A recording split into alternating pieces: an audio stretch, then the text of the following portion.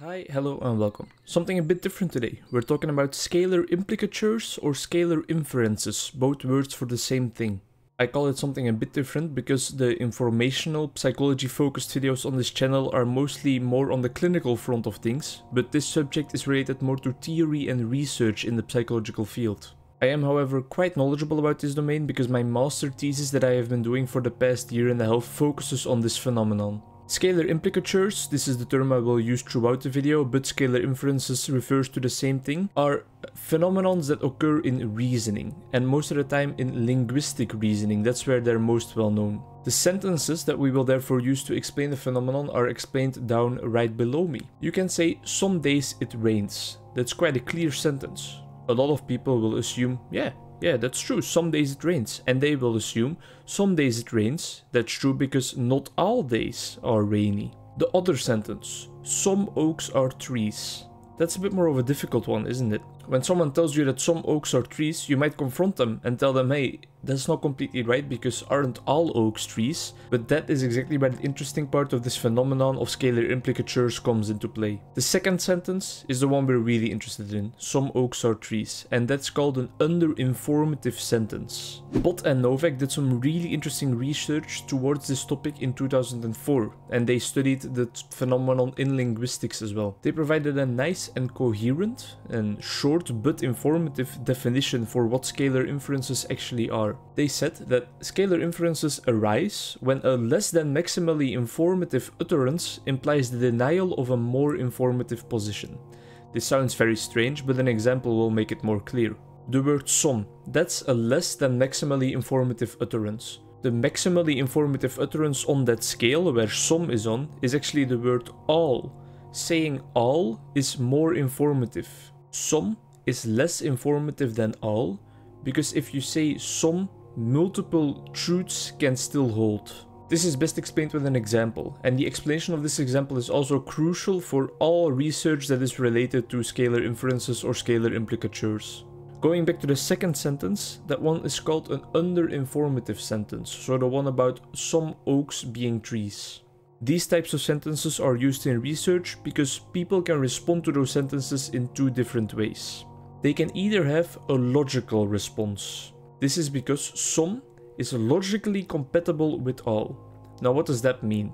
Purely just in linguistic logical terms, so not how you use the word every day, but purely logical. Some can still entail all.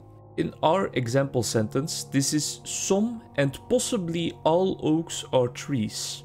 To go back to the other sentence, some days it rains, a logical interpretation of some here would also be some and possibly all days it rains. However, most of the time when we talk about the word some, we are not aiming for the logical interpretation. We want the listener to interpret it in a pragmatic way, because that is more of use in our everyday communication. The pragmatic way of interpreting some is displayed below. Some, but not all oaks are trees. For this specific underinformative sentence, this is wrong, because all oaks are trees, of course.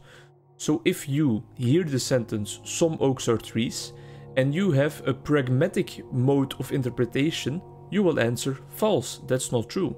If the interpretation you make is, however, on a logical level, you will say, yeah, that's true, because some means some and possibly all.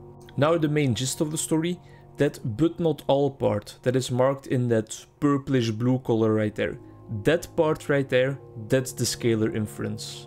That part implies the denial of the more informative position. That implies the denial of all, because all in this case is the more informative position related to some. Just gonna repeat it one more time for clarity, because this is like really the bread and butter of what I'm talking about. This is the main topic. Some but not all oaks are trees. That but not all part, that is the scalar implicature or the scalar inference. That is the extra inference you make that denies the more informative position. In this case, it denies the case that all oaks are trees, where all is the more informative position.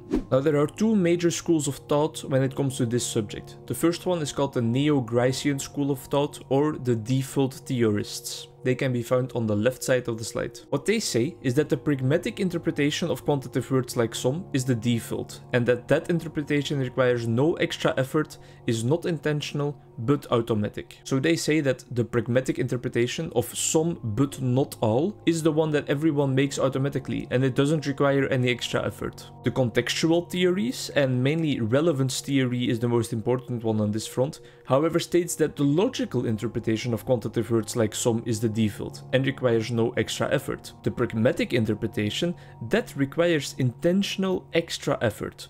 Therefore it also requires more cognitive resources.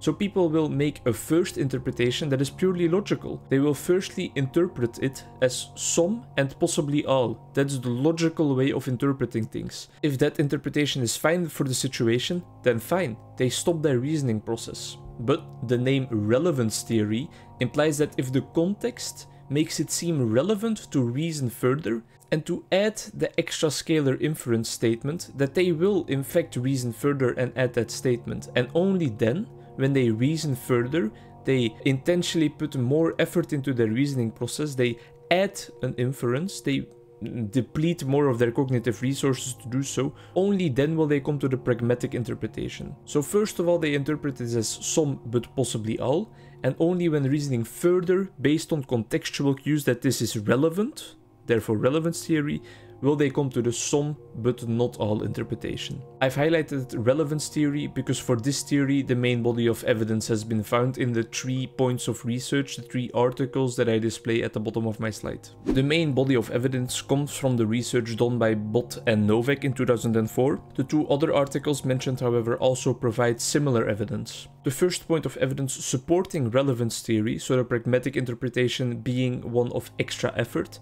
is that when participants get explicit instructions on how to interpret the underinformative sentences, when this instruction obliges them to interpret it in a logical fashion, they are faster. When the instruction says that they have to interpret it in a pragmatic fashion, so some but not all, they actually reason slower, respond slower, and make more mistakes. This is evidence that more cognitive resources are probably needed to make that extra interpretation. The second point of evidence, participants that consistently answer pragmatically due to their own way of answering, so without instructions, they also answer slower. This evidence is more ecologically valid because people don't get any instructions on how to respond to the underinformative sentences like some oaks are trees, they just have to respond from what they think is right themselves. And when they respond false, because they think the interpretation is to be made that some and not all oaks are trees, that's a pragmatic interpretation that will cause them to respond false, well, they do that in a slower manner than when they respond logically. So when they say yeah, because some means some and possibly all. This is again evidence for the interpretation that that extra scalar inference, that extra scalar implicature of but not all, requires more cognitive effort. And the final point, the third point, very interesting, from the 4th experiment in the Bott and Novak paper, when the participants were given more time to respond, so more cognitive resources were made readily available for them in their reasoning process, they actually used more pragmatic interpretations. So when more cognitive resources were available, they made more of those more cognitively demanding interpretations, which sounds logical, of course. I do, however, feel obliged to end off with the notion that not all research supports relevance theory. Only some articles find evidence for it, and some other articles find evidence for the default theories or the Neo-Gricean theories, as I talked about in the previous slides. And there you go. You learned what scalar inferences or scalar implicatures are. It's not really that well known of a phenomenon, but it is quite an interesting domain of research, especially if you're doing your thesis about it. Of course, you need to look into what it's all about. Our study is actually about spatial reasoning, and just to quickly summarize what that is about, to kind of adapt this topic right here to spatial reasoning, we talk about something being to the left of or to the right of something else. When you say the car is to the left of the bus, you might add the scalar inference that it's immediately to the left of the bus. That is an extra assumption that you make. I hope you can feel the similarities. We propose, or we hypothesize rather, that when we provide a cognitive load for the participants, so we make sure that their cognitive and working memory capacities are diminished, We hypothesize then that they will make less pragmatic interpretations, so they will think less in terms of things being immediately to the left of or immediately to the right of, and they will think more in logical fashion, something being somewhere to the left of or somewhere to the right of, but it doesn't have to be immediately to the left of the right of. Alright, I hope that was interesting to you in some way, shape or form, and otherwise, thanks for watching either way. See you in the next one. Bye bye.